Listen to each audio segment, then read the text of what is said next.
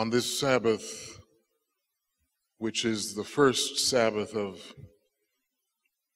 this Black History Month, I want to just talk to you from this passage on the subject I've entitled, "The Blood Speaks." The blood speaks. Pray with me. Gracious God, make me just a nail upon the wall, securely fastened in its place. And there upon that nail so small, hang a picture of your lovely face. So all in this place may truly know that it is you here by your grace. Amen. Anything or anybody that rises and exalts itself above Christ is sin. And all sin requires a blood sacrifice of death. Mark sandwiches this story of Christ's transfiguration between two conversations about his death and his resurrection. Mark writes to a Gentile audience to portray Jesus as heaven's eternal Valentine's gift of love and grace for all people. In Mark chapter 8, verse 31, Jesus predicts his death as that sacrifice. The Son of Man must suffer many things and be rejected of the elders and of the chief priests and the scribes and be killed, and after 3 days rise again. And then in Mark chapter 9, verse 9, Jesus says to Peter, James and John, don't tell anybody what you have seen till the Son of Man were to rise from the dead. Mark structures this story to show the glory of the transfiguration, eclipsing the shame of Christ's death and the victorious resurrection, for he is the sacrificial Lamb of God. And so the Mount of Transfiguration, on that mount, Jesus appears glorified. His divinity flashes through his humanity, for he alone with his precious shed blood can satisfy both God and fallen humanity. In Mark chapter 9, verses 2 to 9, his transfiguration story shines with luminous glory. Here Jesus takes his closest disciples, Peter, James, and John, and leads them up into a high, unnamed mountain by themselves. Let me just pause here parenthetically to say being close to Jesus may require you to climb some mountains. Sometimes we love our time with Jesus while in the plains and valleys, for there we find in him a comforting presence. But following Jesus may require us to climb the mountainside, and there we may face temptations, tests, and trials. Yet Jesus may lead us way up on high just to behold his glory. If you feel very close to God this morning, yet you struggle to make progress in life, just know Jesus might be leading you upward.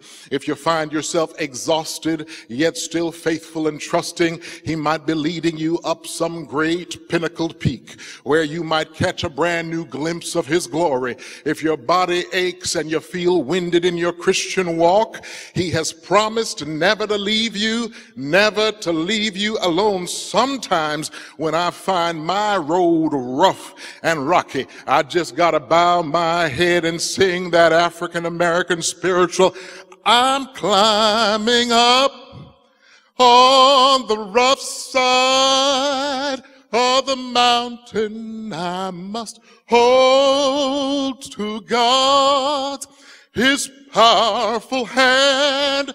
I'm coming up on the rough side of the mountain. I'm doing my best to make it in. Just look at the text. Look at the text. He leads them up to a high mountain. And he was transfigured there before them. That means changed and transformed.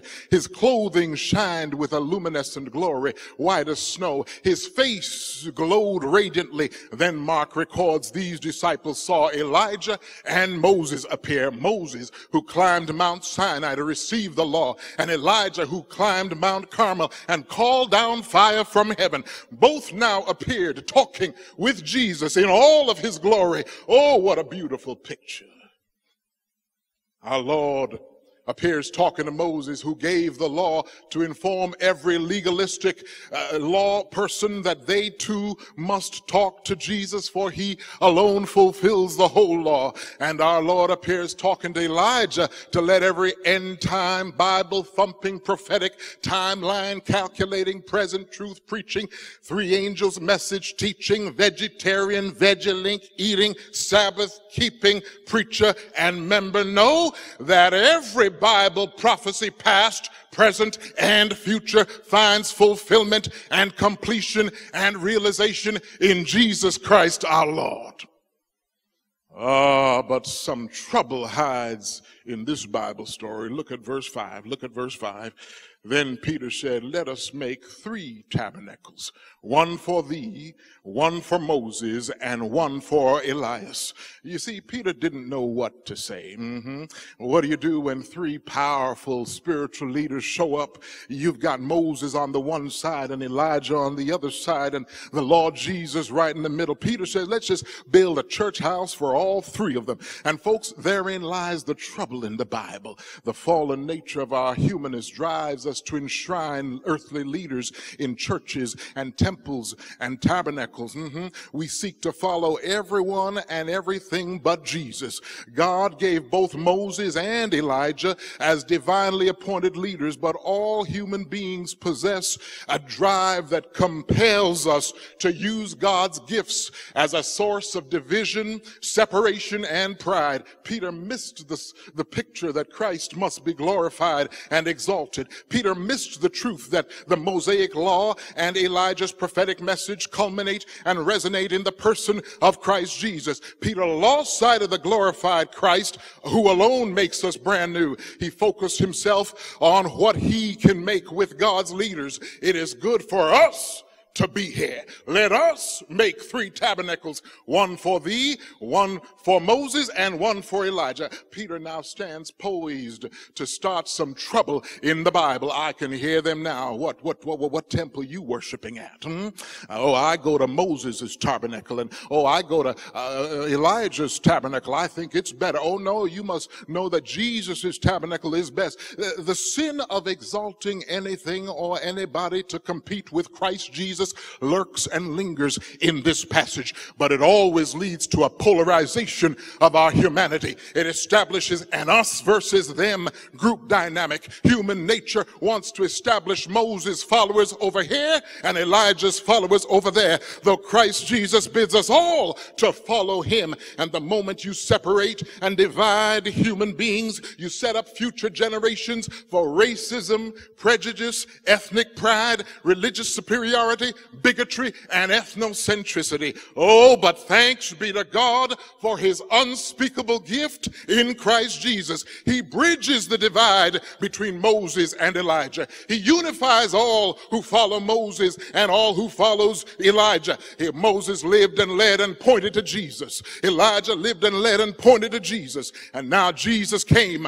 God glorified him, and all must follow him as he leads us every step of the way. But Peter missed all this because he didn't know what to say, and he just felt too scared in the present moment. He says, let's take these prominent leaders, historical church folk leaders God has given us, exalt them alongside the glorified Christ, and build temples. Oh, I'm so glad my own mother taught me, son, when you feel scared and don't know what to say, just shut up and say nothing. Because it's far better to remain silent and be thought a fool than to open your mouth and remove all doubt. And that's what's going on in our world today. We don't just have trouble in the Bible, but we got some trouble in the world. Trouble in the world caused by fearful folks who should be silent. God made of one blood all nations, and Jesus calls all of us on our spiritual climb upward and higher to God's throne. Oh, but while beholding the glorious beauty of Jesus, years ago somebody said, let's cause division and separation amongst God's family. Let's create different races and ideologies and philosophies and religions and churches so that people can focus on themselves instead of the luminescent glory and beauty and majesty of Jesus. Don't you get it twisted now. I'm not saying differences cause trouble. Our God loves diversity and calls us to work together and celebrate our differences so differences don't cause trouble. Taking our eyes off Jesus does. Fixating on self and glorifying our flesh does. Building temples that enshrine our cherished leaders does. Because the moment we build up earthly temples and religions and races, we fixate on our differences. And when we focus on our differences, we naturally seek to evaluate the quality and the viability and the superiority of the person based on their traits and characteristics. And that kind of thinking spells all the trouble in the world, because there is no characteristic, no one characteristic, no one phenotype, and no one kind of complexion that can accurately measure race nor nationality. And nobody chooses their culture, their language, their race, or their heritage. God and God alone chooses all of that for you as God's gift to you. But somebody somewhere came along and used the blessed gifts God gave to create a division that turns our focus off of Christ, and now the whole world fixates inwardly on self and on the flesh of their cultural heritage, the flesh of their racial background, their skin color, their ethnic heritage, their religious traditions, and their sexual orientation. We identify ourselves by where we came from, what language we speak, and what color we are. We fixate on our legacy, our pedagogy, and our ethnic heritage. All of these are mere blessings from God. He gave that to us. But just like Peter took the gift of Moses and Elijah's temporary presence and wanted to build temples for them, every cultural group seeks to worship at the temple shrine of their own race and skin color and nationalistic heritage and language. We all possess the same drive to enshrine our uniqueness and worship our differences and establish a touted superiority as a false sense of security rooted in pride and self. This kind of identification with self fuels our fears, because any look away from Christ alienates us from God. It generates our guilt, because any brokenness in our relationship with God represents our own rejection of God's will and God's way. And it generates our shame, because the enemy uses the platform of our guilt to stand upon and accuse us in the present moment. Instantly we feel a deep-seated sense of inadequacy and shame, like there's something wrong with me and I'm not enough. This trilogy of fear, guilt, and shame dominates and rules us. Fear dominates our future. Guilt dominates our past, while shame consumes our present moment. So we cannot be free. We cannot help but hide from a searching God and run in fear from a cruel, insensitive world with this mindset. This results in a humanity relating like strangers instead of a family, a nation of immigrants that now fears immigrants, a broken people looking down their noses at other broken people. And in the final analysis, we have endless restlessness, strife, and war. Oh, but thanks be to God, for even though we find this trouble in the Bible and this same trouble in the world, I've also found God's grace in the Bible and God's grace in the world for these circumstances. First, see the grace in the Bible. Verse 7 says, a cloud came over them, and a voice came out of that cloud saying, this is my beloved Son. Listen to him. And suddenly when they looked around, they saw no man, any or woman, no man, nobody there anymore except Jesus, the Christ. And therein lies the beginning of grace in the Bible for Peter, James, and John, that God would remove the very objects of their fixation and refocus their attention on Jesus the Christ. The voice from the cloud simply says, "This is my beloved Son. Listen to him." You've heard Moses in the law, and you've heard Prophet Elijah, and now just listen to Jesus the Christ. And so I sat back in my chair ready to hear what Jesus would say. But Jesus didn't say very much in the next verses of this passage. He simply said, "Don't mention this until after my death and resurrection." It seems like something about the death and resurrection of Jesus speaks volumes more than any words from the lips of Jesus. And I wanted to know why Jesus didn't have more to say. And I sat up late last night wrestling with the text to understand how God's voice from the cloud could say, "This is my Son, listen to him." Yet he didn't have very much to say in the passage. And finally, early this morning, as I prayed over this message, I heard the Spirit say, Peter, some things require much more than words. And so just look at Mount Calvary, for there the blood speaks. And then I got it.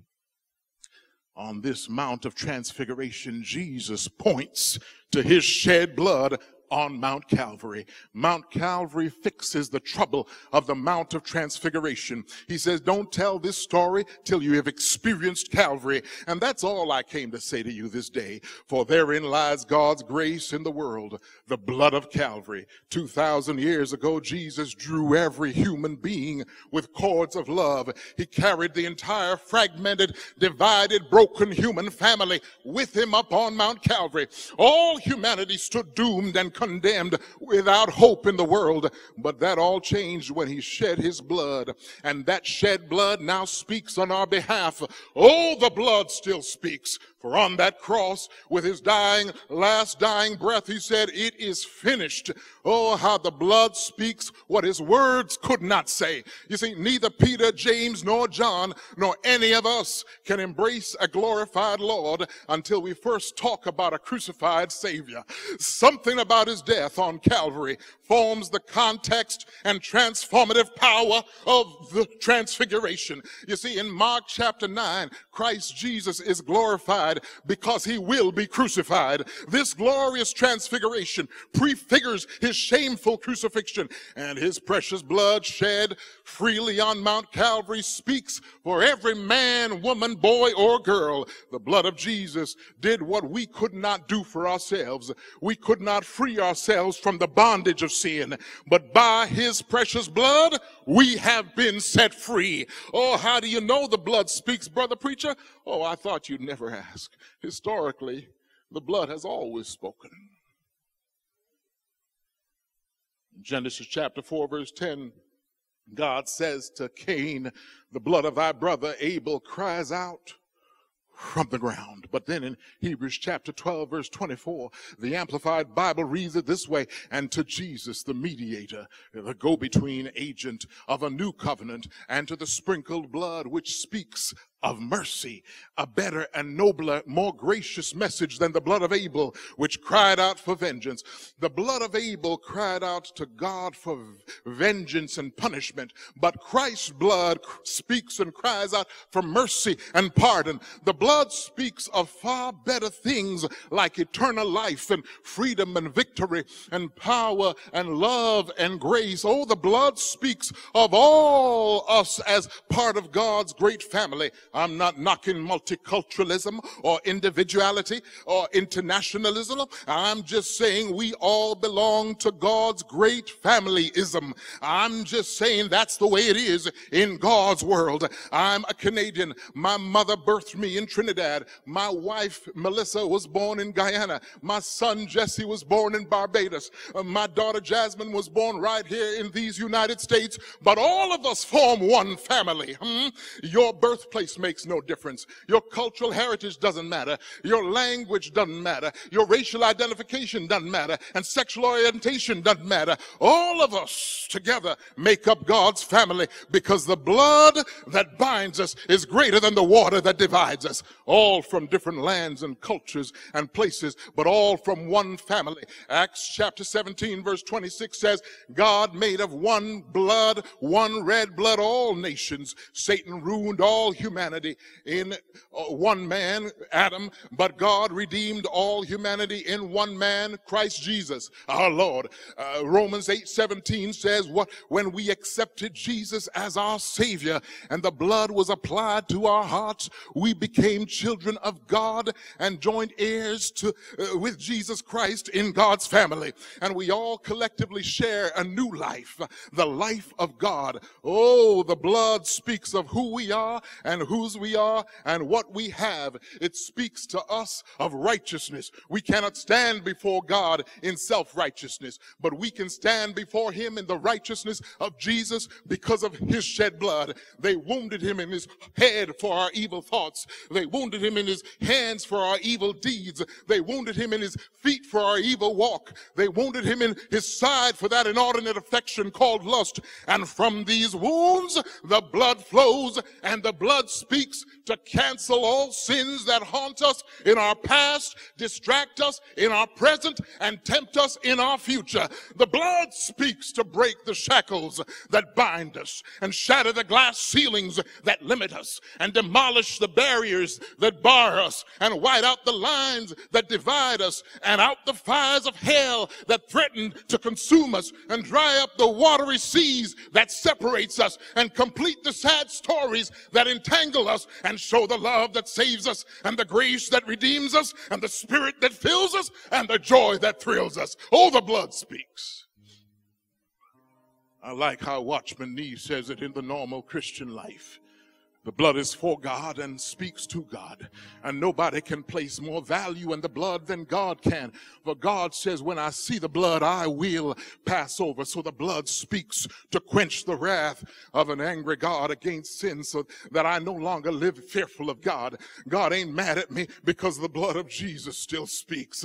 And if God values the blood of Jesus enough to forgive our sins, then every child of God must also value the blood. For the blood of Jesus also speaks to every man, woman, boy, and girl to cleanse a guilty conscience and to free us from our past. But then, since Satan stands on the platform of our guilt and accuses us of being unworthy in the present moment and causes us to feel a sense of shame, this blood must also speak towards Satan to silence all his accusations. But how does he do that, brother preacher? How does the blood do that? Oh, the blood of Jesus puts God on my side against Satan. Oh, I gotta quit now, but I want you to know God may never send me to Mexico to start a new social order. God may never send me to Venezuela to end political unrest. God may never send me to Colombia to eradicate drug cartels. God may never send me, he may never ask me to help Armenia acquire real prosperity and freedom. He may never lead me to Haiti to lift that nation out of dire poverty. I may never feel called to India to end the caste system and bring relief to the millions of untouchables. I may never have a chance to go to North Korea to end the evil dictatorship of Kim Jong-un's oppressive communist regime.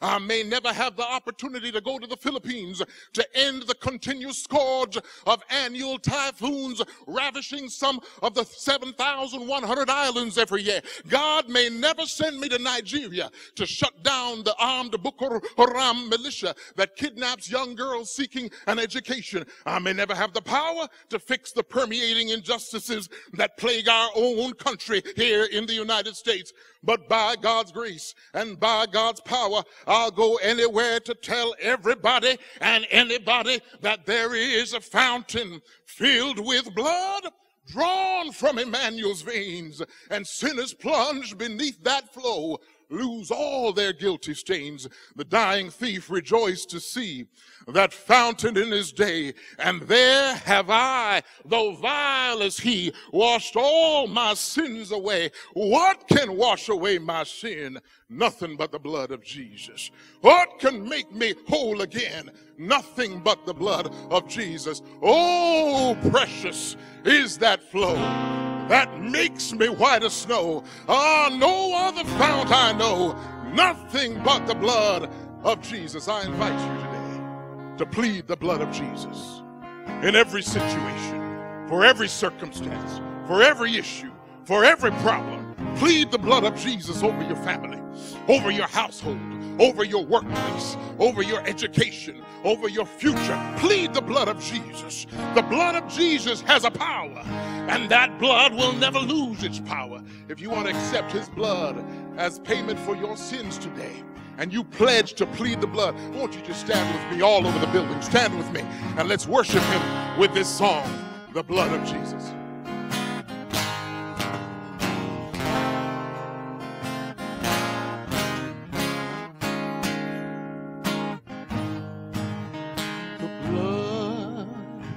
That Jesus shed for me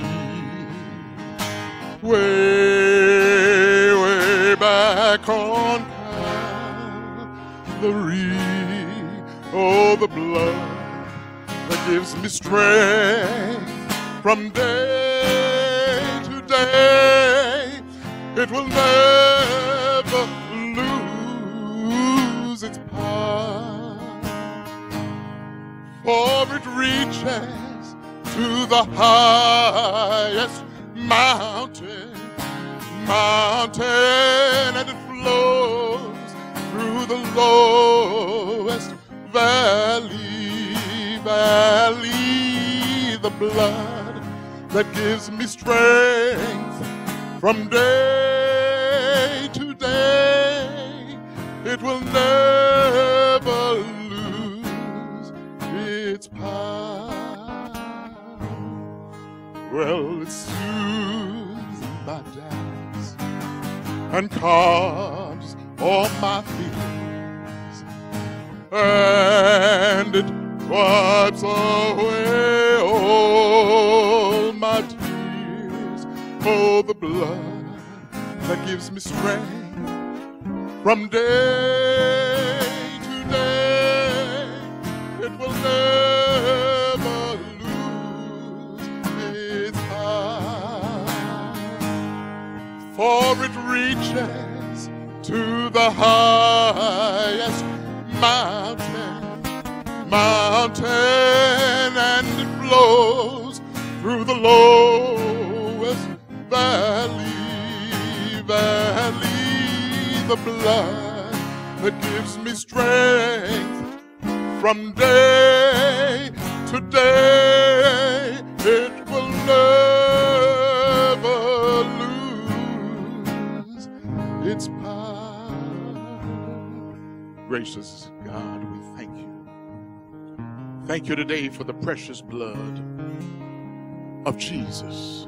And Lord, we thank you that it still has power. It still works today. It brings healing. It brings transformation. It brings change. It brings satisfaction to our hearts.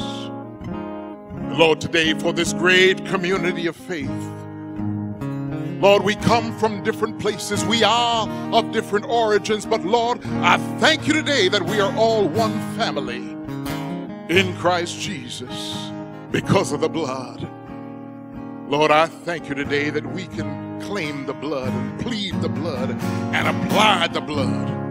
And I just pray right now for each one here under the sound of my voice that this blood, the blood of Jesus, would go to work in our lives, bring about transformation, bring about healing, bring about settling of arguments and fixing of fights, bring about all that we need.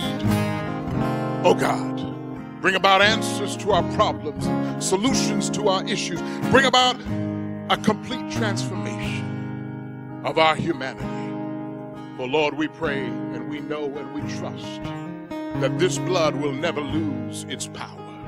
And so as we go from this place today, oh God, I just ask that we will continue by your Spirit's presence to claim the blood and plead the blood and apply the blood. Help us never to forget that the blood of Jesus still speaks even today. In the name of Jesus I pray. Amen. God bless you. Be seated.